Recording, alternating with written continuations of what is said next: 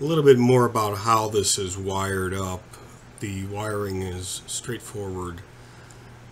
You have power and ground, which I soldered into those 2 points on the board, and then the X, the Y, and the button I soldered onto this side into analog.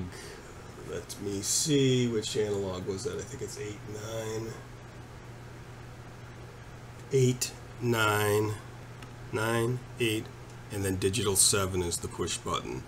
Put them down here because they're just closer to the stick and it was cleaner to solder. I didn't use any headers or anything. This is a bare board with solder because I'm tight on space. The board has a couple LEDs, as you can see. This is power, and then there's a transmit and receive. So this has all been wired up, and it actually connects.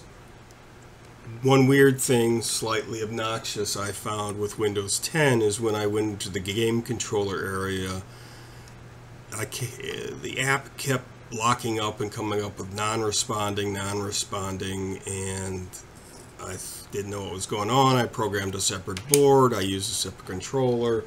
It's something to do with Windows 10. I have not figured it out, but I did find a very handy, and let me write this down for you, a very handy site for testing this.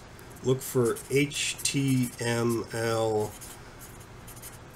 gamepad, HTML5, sorry, gamepad.com.